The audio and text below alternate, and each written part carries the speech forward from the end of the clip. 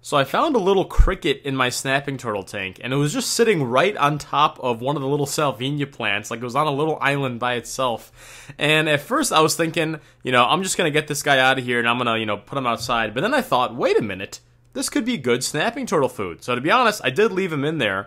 And let's see if one of these snappers ends up eating them. So they won't hunt the fish, but they did hunt the worms. Maybe they'll hunt the cricket. We'll see.